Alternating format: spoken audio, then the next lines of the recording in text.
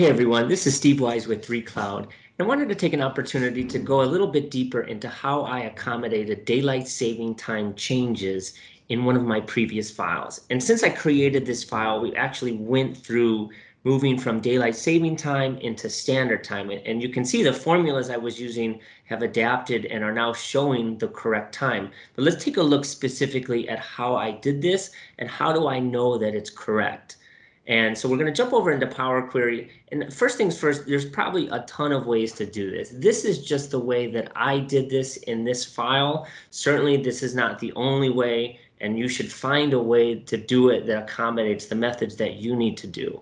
But basically, what I did was first to identify when is the start date and end date of daylight saving time. And in the US, this is the second Sunday of March and the first Sunday of November. So I have them here, and I've added a time to it. So this is a date time of the start and the end. And this is the outcome. So how do we do this formulaically? Like you, of course, could just look these up and make a list of them for the next 10 years.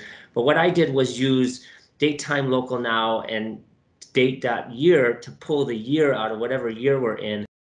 Create just a small temporary calendar table using that year that's going to start from March and end at the end of November.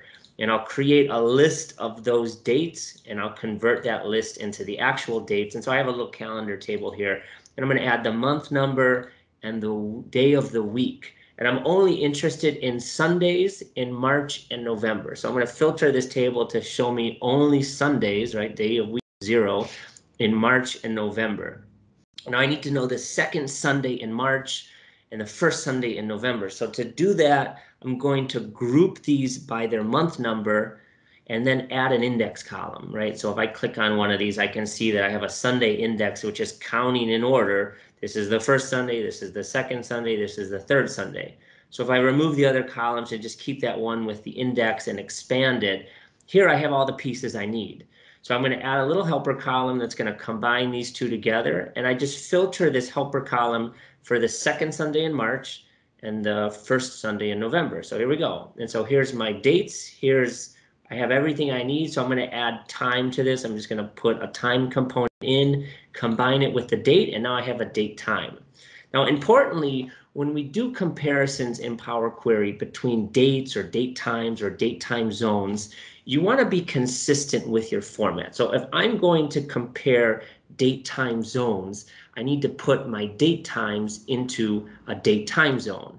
And I also want to make sure that the time zone is the same. So I'm going to use a consistent switch here. I'm going to add a time zone to my start date and my end date. And what I've done is I have two queries here where I'm basically going to reference this list.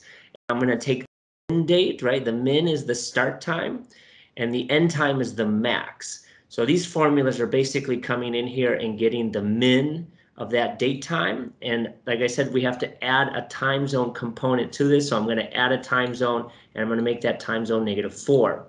Same thing with the end time.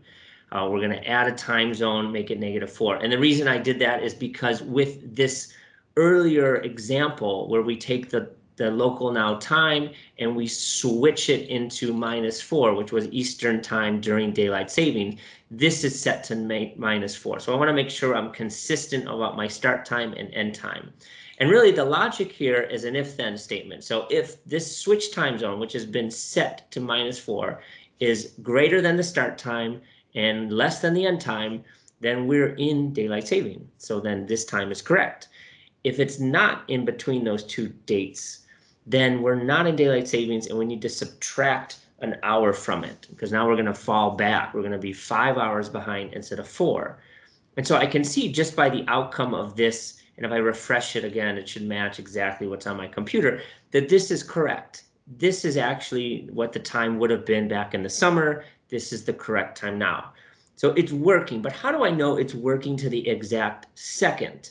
Do I wait until it comes around and just hope that it's going to work? No, what I've done is I'm just going to duplicate these 3 queries and I'm going to create a testing query. And basically what I'm doing is arbitrarily setting the start time to be a specific, like today at, let's say, 8 a.m.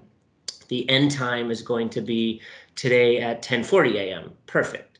So when I look at this example now, if my start time is 8, then I'm inside of daylight saving. right? So now it's working. These two are matching because it thinks I'm in daylight saving. If I take my start time and I bump it out, let's say I bump it to 9 a.m., right? It's 8:18, so I'm going to move this to 9 a.m. today. Then I'm not in daylight savings. I'm approaching that moment when I should be. So if I come back here, I should find that this has now changed to be an hour behind this. And now this is correct. So to the point where I can see that this is working exactly within an hour, we are coming up. So how do I know it's working perfectly is because I've done this testing. And the key to making this working is understanding that since switch time zone is my comparison point, I'm comparing everything to this. Half of the year, this time is wrong. And so to accommodate that, what I've done with my start time is to bump it forward 1 hour. So that's why there's this 1 hour plus duration added to it. To make this work, the start time needs to be 1 hour ahead. So as this switch time approaches it, which is wrong half the year, it needs to accommodate the fact that this is going to be ahead. And so as we approach that start time, it's actually going to work perfectly. So with a little bit of testing, I've proven this out. It's a quick look at how I've done this. Certainly not the only way, but I've hoped you enjoyed this quick peek at how I can accommodate daylight saving changes within Power Query, and that you'll join me again for another video. Thank you very much.